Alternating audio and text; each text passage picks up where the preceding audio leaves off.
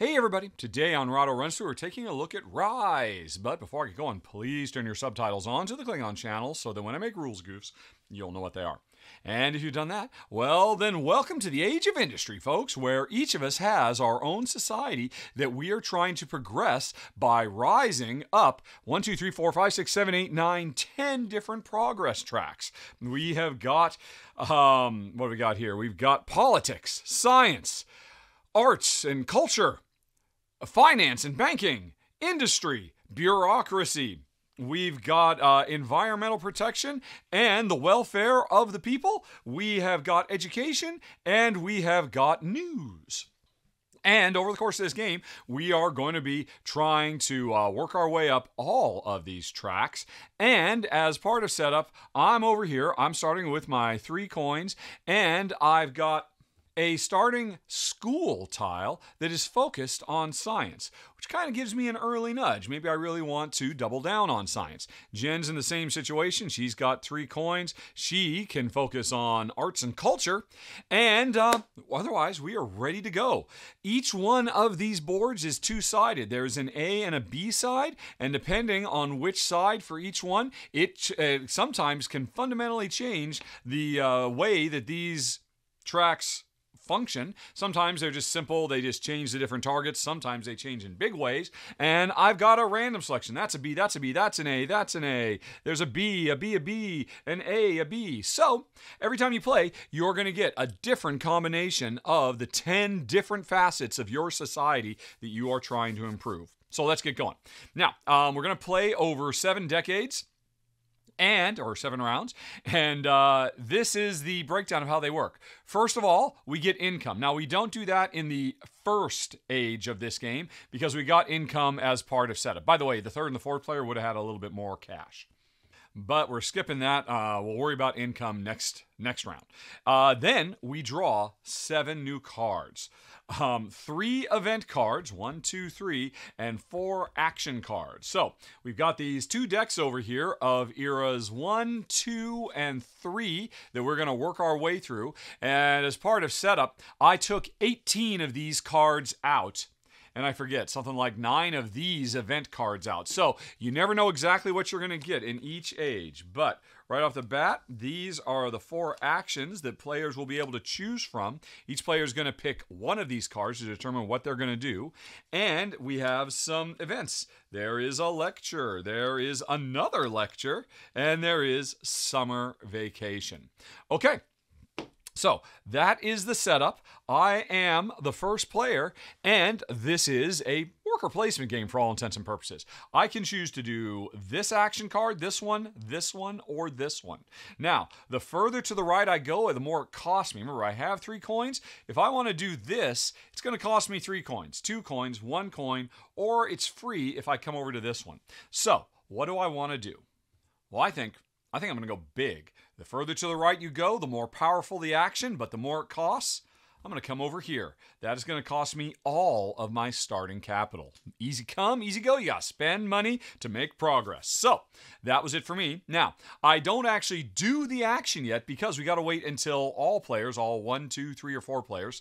Although actually, there is no solo mode in this game, which drives me batty. This game would be so perfect for solo, but worry about that in the final thought. So Jen is the second player. She can go to any of these ones as well, including this one. Now, she comes over here to where I am, which means she's going to have to pay through the nose like I did. She would be placed to the left of me. And where you are relative to other players is hugely important. There's a reminder of it right here when it's talking about how we're in this phase when we place our little industrial workers down. So, if at a higher player count game, or 3 or 4 players, if a player visits a card that somebody else has already gone to, they go to the left of that to indicate that they will do the action first, because all these actions are resolved from left to right. But the players, I should say, to the right of that player get to activate one of their school cards. And in this case, if Jen comes here, I would get to activate my science school, which means I'd move forward on the science progress track. Now, at a higher player count game, a player has to land on the same card as somebody else. It's kind of what this picture shows here. But in a 2-player game, it doesn't matter where Jen goes. if she goes to the left of me, I am going to get that bonus for free. And that's one of the reasons I came all the way over here. If I, say, had chosen to come here to get access to these benefits instead of those benefits, first of all, it would only cost me $2 instead of $3. But then Jen might have come over here. And since she didn't go to the left of me, I would not get the benefit of activating my school. And getting to activate these is a huge deal. It's a big bonus that can really trigger lots of combo chains. So that's why I came over here, because it doesn't matter where Jen goes, I'm going to get to activate this for free. And there's the reminder of it right here. So anyway, Jen's still got to decide, is she going to go there or save some money and go to one of the earlier ones? Now, the main reason you want to go further to the right is, well, what I just talked about. If you are earlier in turn order, you want to be further to the right, so you're more likely to be able to activate your school tiles. But maybe you don't have any school tiles to activate. Maybe they're all spent. The other reason to go further to the right is these event cards. We are going to resolve anybody who came to this card. Then anybody who is further to the right gets the benefit of this event. Then anybody who's here gets to do their action. And then anybody that's still further to the right gets this event. So me coming all the way over here means I get the benefit of both of these lectures and this summer vacation. And I'm pretty happy about that. I think I'm going to have a way to make that work that's going to be very, very impressive. It's going to have a really strong first turn because I'm going to get both of these lectures. Now, I don't think Jen wants to pay through the nose for all of that. So she probably wants to save some cash. So what does she want to do? Well, here's an interesting thing. Remember, she started with a school that was about culture and arts. If she just comes over here, she'll have an opportunity to advance on the culture and art track even further. That's what this action is about. If she came here, she'd be able to advance on the politics track. If she came here, she'd be able to advance either on the industry or the bureaucracy track. Now me, when I eventually get to go, I'm either going to advance on industry or bureaucracy, or if I want to pay more money, I can do a double advancement. Each one of these action cards has a choice. You can do the top thing for free, or you can do the bottom thing for an extra cost. I think Jen says, you know what? She's going to come over here because there's a few benefits. She doesn't have to pay anything. And because she's all the way over here to the left at the end of the round, it's going to look like this. And Jen is going to be the first player in round 2. So further to the left means you'll be sooner in turn order in the next round. Further to the right means you'll get more bonuses and have a better shot of activating your schools, but you'll be broke more than likely. So anyway, Jen has chosen her spot. Now we start resolving from left to right. Jen is first out of the gate, and I think rather than advancing once on the arts and culture track, she'll spend a coin, since she saves some money, to advance twice. So she is the first out of the gate. So let's do this thing. She's moving up twice on this track. She is the blue player, so she moves once, and now she pauses this action because she hit this spot, she now advances once on the bureaucracy track. Boom. Okay, now, advancing on the bureaucracy track, whichever side you play, the A or the B, doesn't give you anything immediately, but anytime you want, depending on how far you've got, you can cash in your progress and get potentially a whole bunch of actions. But as it is, Jen has moved up one. Now remember, she's moving 2, so we come back over here. She moves up again, and this says if she wants to spend a coin, the red circle there, the red coin, if she wants to spend $1, which she will, so now she's down to 1, she could increase the prosperity of her people, which she will now do. Boom, she went up 1. Now, if she could move up 1 more space, then at the end of every round, she would start passively scoring victory points. On the flip side, if your people are unhappy and you start working your way down, you could start losing points every turn. Now, that is very different than if we were playing on the other side, where instead, as we work our way up, there's a lot more points to be had, but these are end of game points we're getting rather than end of round points. So the prosperity track works differently depending on which side you choose. So Jen moved up 1 by moving up twice over here. And whenever Jen wants, she can, even if it's not her turn, she can say, hey, you know what? However far I went up the bureaucracy track, I'm going to crash that in and get some rewards. But I think she is done for now. So she has finished this. Now, she takes her thing back. This card is out of the game. And now we deal with the lecture. Anybody who's to the right gets this. I am to the right. So this lecture says I get to activate my school tile. So I'm going to activate it. It's a science tile, which means I move forward once on the science track, and I have a choice. I can move forward on a bureaucracy like Jen did, or I could move forward on education. I'm going to move forward on education over here, which means this one, I could choose any 4 of these options on the next level. Now, if I come here, it says, oh, I could activate another school tile, but I don't have another school tile. My only one is exhausted. So instead, I'm going to grab this, or this, and it's my choice. I could do this, population prosperity, this politics, or this bureaucracy, and this would be a second school tile that I could be using throughout the rest of the game. So do I want to be able to push my prosperity up, my politics up, or my bureaucracy up? I think politics. So I'm going to move up to this space. And so now I have a second school tile. Okay, cool. So that was the lecture that let me activate my school. And any other players who were further to the right, they would have gone to activate their starting school as well. But anyway, now this is done and it can go into its discard pile. Nobody came here, so we can skip that, right? And now we have another lecture.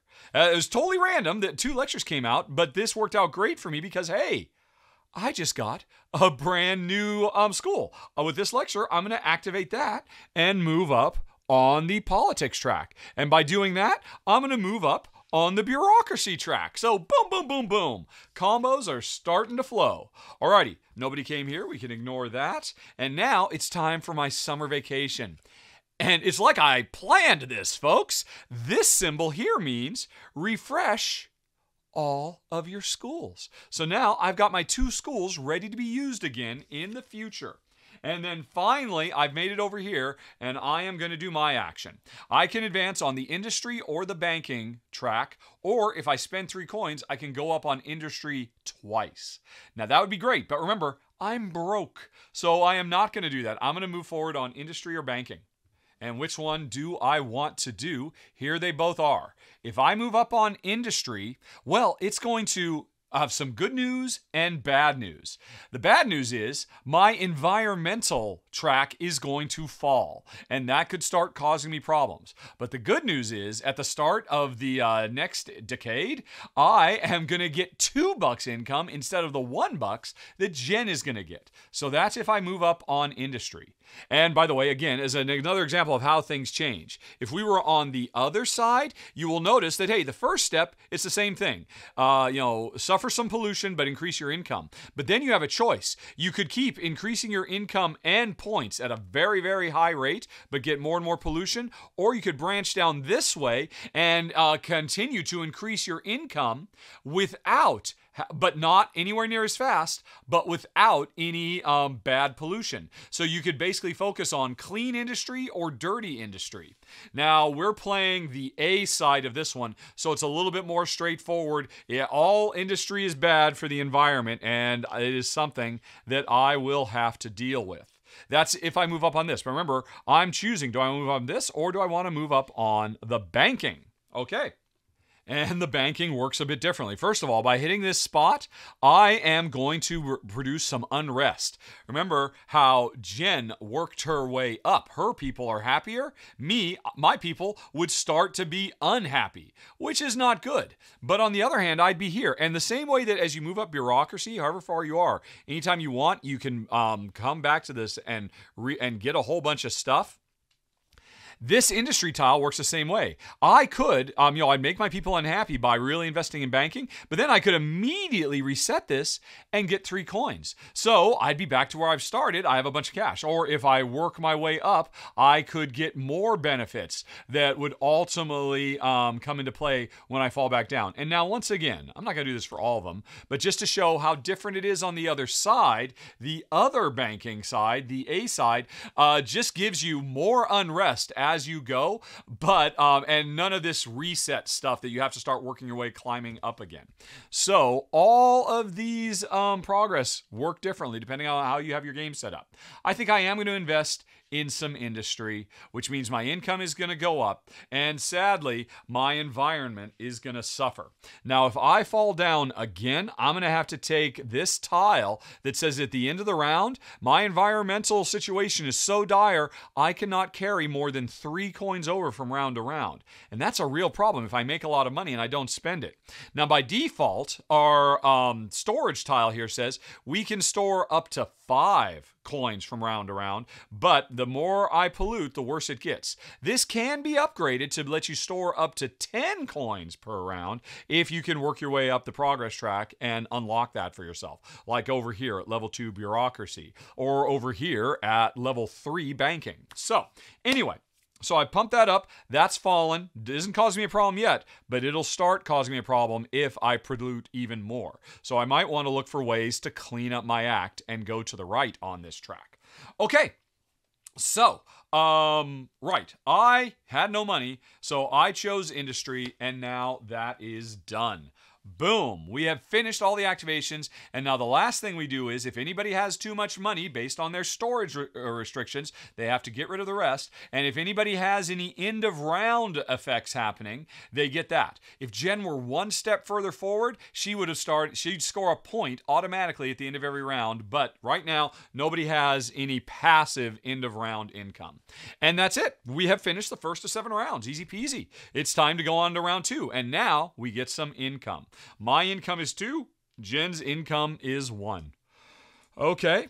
And then new cards come out. New actions, which Jen is going to have first dibs on. All right. And then we need some events. And you know what? We had 2 matching events. I mean, that could totally happen. I just want to shuffle this deck up one more time to ensure that hopefully I mix things up and you folks get to see a wider variety of events and no duplicates. Although that duplicate worked out very well for me in the first turn. So the events are elections. It's election time. Rent increase, which makes some money but makes our people very unhappy. And a festival, which just straight out scores points. Okay. And this seems like a pretty good spot to take a brief pause. And folks, if you would like to watch this game to continue to evolve and more cool combo chains to erupt, well, you might want to hit that eye in the top right corner of the screen or follow the links down in the show notes to go to the extended playthrough. Or instead, if you just want to hear what Jen and I thought of the game, again, you can hit that eye up in the top right corner or follow the links down in the show notes. Your choice in 5, 4, 3, 2, 1.